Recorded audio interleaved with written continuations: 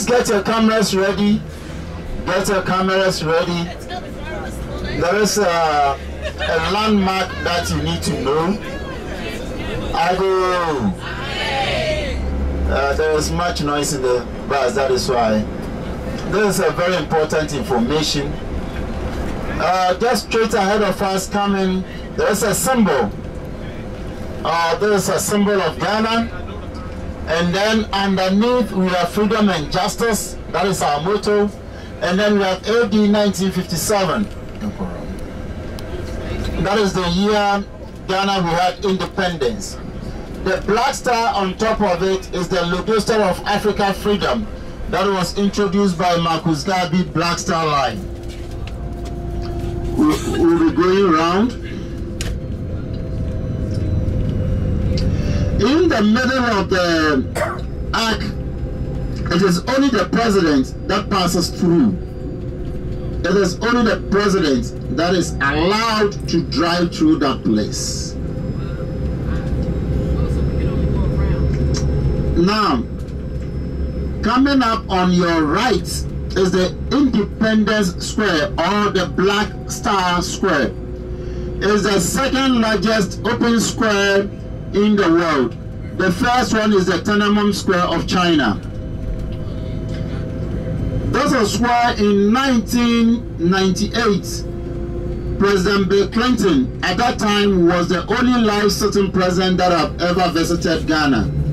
He was hosted here. And a lot of people, even people from outside Ghana, came to have a glimpse of President Bill Clinton. He is a very good friend to Ghana. We also celebrate our independence anniversary there. This is the national place where we celebrate our independence anniversary each year on 6th of March. Soldiers, the security services, cadres, students march past the days. Now take a look at the days. The arc over there, on top of it you will see Black Star Square. The arc itself is known as Fatier's handbag.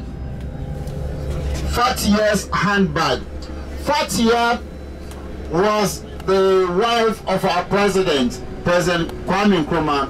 She has a certain special handbag, a lady's bag, that she goes out with. So the architect looked at that bag and designed the arc in that way. That is why it's known as Fatier's handbag. The square also play host to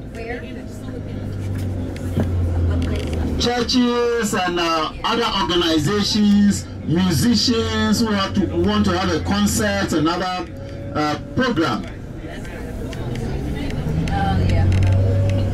Just on our immediate right,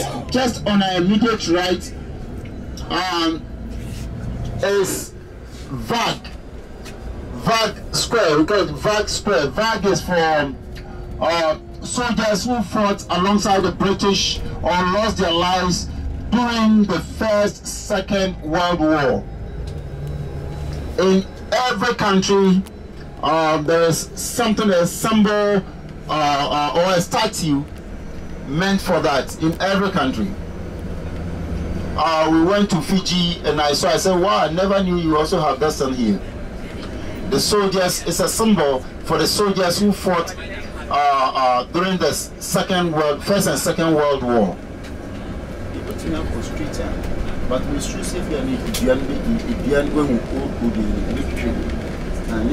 you